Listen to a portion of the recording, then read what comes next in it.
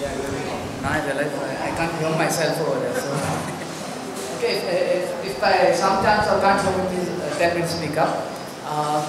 Yeah, it's funny that I'm following Nestor because we talk about decomposing, etc., things like that. You know, when we're all still alive, we don't realize that after we go away from this world, we are going to be part of that. So that's exactly the topic which I'm talking about. So it's interesting that I'm following behind Nestor. So the thing is, you know, we are so, I gather most of us, you know, in the Roman Catholic religion or when it comes to Christians, we generally, once a person passes away, we enter ourselves by putting him in a coffin, we dress him up well with suit, bow tie, etc. and then we put him, we bury him in the ground. Many Muslims also do it, yeah. When it comes to the Hindus, they go for cremation wherein a lot of wood is burnt around, yeah.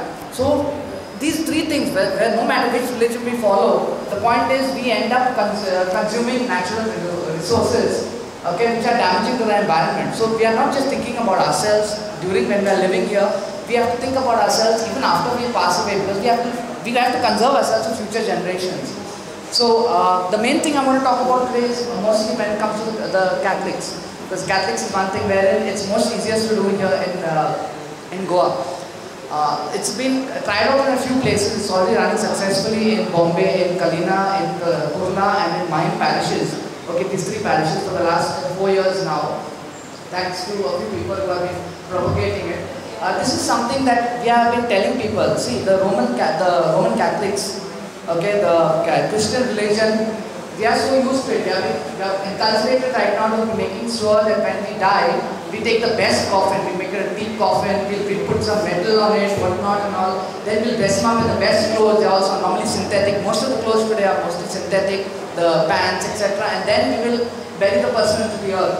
So a study was conducted 4 years back by one of the doctors. What is his first name? I have it in my mobile. He was a PhD in biomethane, etc. And he was doing an interesting study of how bodies were decomposing. So generally, if you know, even if you go to most of the churches today, the general practice is after 3 years, they exhume the grave and then they put the bones into a niche. When they went to, this study was done particularly in Bombay, they realized that the decomposing process had changed radically. Now instead of taking 3 years, it was changed to 8 years. And why? Not because of the way the people were being buried, but because of how we were buried. Couple of things, a very interesting observation. Number one, we tend to use things like teak coffin. Teak is one wood, by example, which we all know is one of the best wood. But when we put the body in the coffin, teak is actually sealing it. It's not allowing oxygen to come in. So it's preventing the process of decomposing, natural process. Not just teak. Even if we look at most of the other coffins that are there, ultimately we are taking wood, we are sealing it, and then we are putting ourselves inside the ground. Right? So what we are proposing, what these churches are doing, is instead of doing it, we go back to the olden times, to BC, as we can say, wherein the body was just wrapped in a linen shroud and then it was lowered inside the earth. Yeah? This is canonically correct. So it has been accepted by the church. It's just that, you know, we are enculturated into thinking that after we die, after we go away, we have to be put into a coffin and then buried down.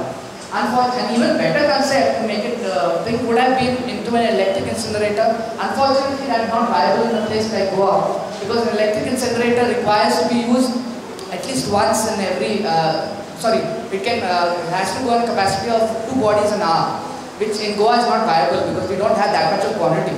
Sorry, yeah, but it's not viable because the same electric crematorium was tried and it failed. Within a month it failed because the maintenance cost was very high. I mean, they were getting it one body every 2 days and all. So it was just not viable. So what happens is that we have to look at alternate methods, and the best alternative method when it comes to burials is we just wrap the body in a shroud and we put it inside the earth.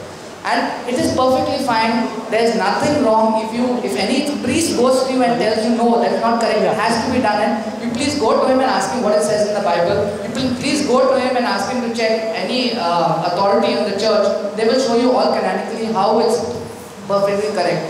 This is perfectly in line with maintaining the dignity of a human being, to put him inside and bury him with a just wrapping him with a shroud. It has been done, no? Actually, it has been there done in many videos. occasions, even in Goa. I personally have interred 2 people, my own father-in-law and my own neighbor. Yes. And even Sloppy Joe. Yes. Yes, so there are a lot of people who have done it. It's perfectly fine. You just have to. The thing is, this happens after you're died, after you're dead and gone. So it's very important that you need to confirm with your family. You need to talk with your family, talk with your friends, relatives, so that they are aware of the decision which you have made and they know that this is what you want to do. Yeah, it's something a little touchy, of course. We are talking about some after we are dead and gone. Nobody likes to talk about dying, but we have to think about our future at the end of the day. So, you know, it's something that we need to talk to people. Okay, fine, when I am dead, when I am gone, this is how I want to be interred, this is how I want to be buried. I don't want any expense. I just want a simple shroud to be wrapped around me so that nobody can see, etc. And body lowered into the earth. And also one thing, as I mentioned before, is the dressing. Yeah? Preferably dress body simply in cotton outfits. A cotton shirt, cotton pant. We don't, it's very easy to detect what is cotton, what is synthetic. I mean, if you don't know, take a small lighter, just take a fiber from the shirt, okay, and try and burn it with a lighter. If it's cotton, it will just burn without any smoke. You know, very smokeless, it will be, or it will be with white smoke. If it's something, if it's a synthetic fiber, it will burn with a blackish kind of smoke. So you know immediately it's a synthetic fiber. So it's very easy for us to know whether it's cotton or synthetic fiber. So it's important also the clothes that we wear. Not just, okay fine, I don't want to be buried in a coffin. The clothes that we wear are also important. Yeah? For example, during the COVID situation, the second wave last year, the practice of the government was, because they were all scared, it's you know, it's spreading and all that, they told everyone, okay fine, if you're burying it, don't take the body out of the, you know, the covering that is there and all that, just burn it like that. But the doctors were laughing, I was laughing and all, because ultimately the body is not breathing. You're not breathing out the COVID. So when we actually brought the body in, for example, we were just taking it out and interning them like that. You know, so it's very different. We have to get rid of all these misconceptions rather, the rumors that are there. We have to understand how we need to be buried, because these are things that we need to think about. We need to think about because it's future. It's something that, you know, for 2000 years we have been surviving. The human race has been surviving. We have to think of the next 2000. We can't just be narrow-minded, think only about ourselves. I mean, the human race has changed, evolved drastically in the last 200 years. And given that, you know, we have evolved so rapidly, we have to think about the next 2000. Because these are small things that count at the end of the day. There are only one Earth, so that's the theme of the environment day today. So, any questions? I'd like to... what are the problems? What are the problems? The problems is mainly in our mind. It's culture. Its simple problem is culture. For example, in Porvorim, just 3 days ago, somebody who already had this wish, they expressed it to their family that they wanted to be interred and buried only inside a linen shroud. Yeah, and when they went, after they died, the family went to the parish priest. The parish priest made a big noise in Porvorim, saying that no, it's not canonically correct. And they called us up, we had to make phone calls, we had to show them, we had to get the parish priest of Mahim to call him up and explain to him and all that. And finally then the poor chap was allowed to be interred. So you know, it's just misconception. It's rumors from people, and it's not been communicated out in the public. So this is something that, you know, we need to. Tradition, I would say. It's not tradition. This tradition has occurred only in the last 150 years. No. Christ was buried in a shroud. Yeah. Christ was buried in a shroud, not in a coffin.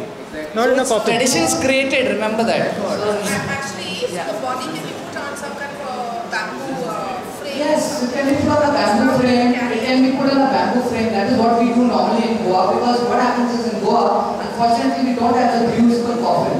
In Bombay, what they've done with these 3 parishes is they have got a reusable coffin. So the body is kept in a coffin so that people can bring it in, etc. Even for the church, they can bring it and they can put it in the coffin. Once it's actually taken to the graveyard, the body is transferred from the coffin to the shroud. I have a short video with me in case you want to see it. Yeah. Lower it down. The body stays on the linen. Once it's on linen shroud, it's a bed sheet. 2-3 people can hold it, either lower it down, or most of the undertakers, like in my case, like I told you, my practical experience, we asked the Hindus who were very cooperative to make a bamboo stretcher, like how they take for all cremation. Yeah, we put the body on the stretcher and we lower the stretcher down. They're always doing it. It's very easy to make a bamboo stretcher. They're always doing it. So the body itself Muslims also do it. some kind of cloth, so the body. not, it can be wrapped in a cloth, or it can be just lie on a bed sheet, like how the bed sheet is put in.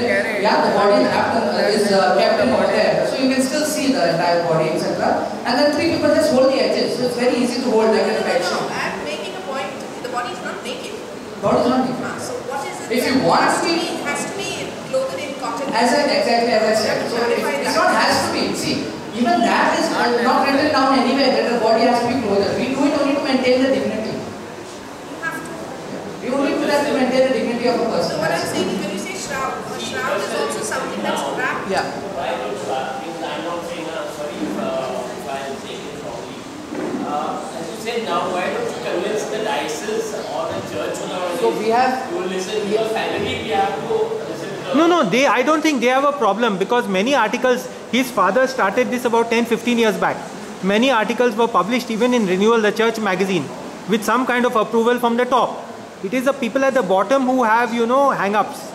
So if you just, since you did ask me about the church, you just Google St. Michael's Church, Mahim.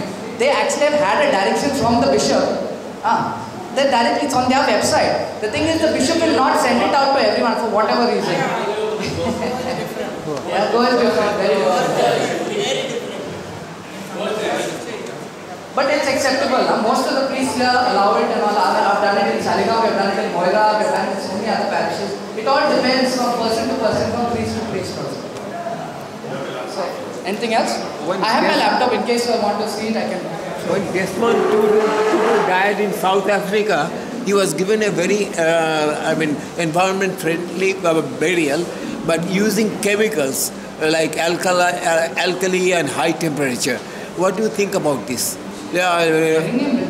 Desmond Tutu, who died very recently, and he was given a special burial that is in a chemical alkaline solution. I would say that is not the correct solution at all, because then we are defeating the whole purpose of making it natural. Yeah, so the body is naturally decomposing. You're putting it chemically, you're harming the earth. Maybe they have some other solution. Yeah, maybe I don't know the full details. Within one day, I think the entire thing decomposes. I see. Decompose. Well, I don't think that's exactly what Nestor is trying to avoid. I mean, like you can very easily use chemicals and decompose very fast, but he's using a natural system. No, because at the end of the day, they're returning. This is real vermicomposting. The other option is to donate a body to science. There are many options. The issue is not theology. The issue is practice and tradition. What people expect of you. What will the people say? Those kind of things. Yeah, GMC accepts. No, Goa Medical College accepts. A lot of bodies for science. Yeah, they accept. I know a lot of people who actually have donated their bodies for science. See, think about it this way. When you go to a doctor to ask the doctor to operate to you, who is the doctor going to practice on? Would you like him to be your first operation? No. All the doctors practice on dead bodies, cadavers. Which is why we are asking people either donate your body towards the medical hospital, or you can inter yourself properly. Medical hospital accepts a lot, and that is exactly what happens. Unclaimed bodies from the morgue for more than 3 months and all that come in, they go automatically for the as cadavers for the medical students to use. Yeah, so that's the only way they get the chance to operate. Thank you so much. Okay.